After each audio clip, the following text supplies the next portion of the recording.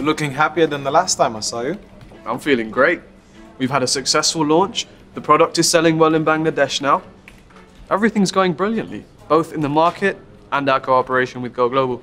It's great, isn't it? So what now? Well, a partnership opportunity has arisen in Vietnam with a key distributor. I'd like Katie to lead on this and work with them. Sounds like a good opportunity both for Antag and Katie. Exactly. I'm a little concerned though, as she was really looking forward to expanding the Bangladeshi market, as it's her specialist area. But we can't miss this opportunity in Vietnam. She's a good fit and certainly capable. She just needs to be convinced to step out of her comfort zone. Agreed. How are you going to tell her? Well, I'd better do it sensitively. I'm just trying to decide here. Should I take a direct approach and tell her it's a good career move? Or should I gently try to coax her toward the idea? And see how keen she is. I'll figure it out.